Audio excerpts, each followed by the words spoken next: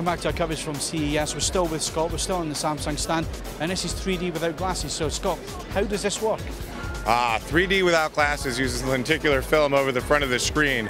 This unfortunately is not going to make it to a home market.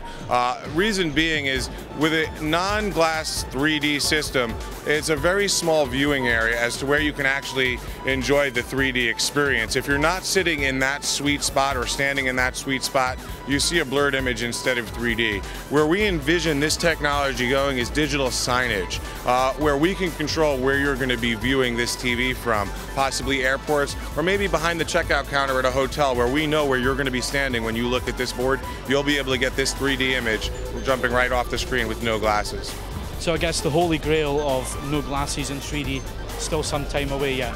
We're still searching for it. Okay, well that's a 3D with no glasses. Come back, we're still on the Samsung stand. We're going to look at some more interesting technology very soon.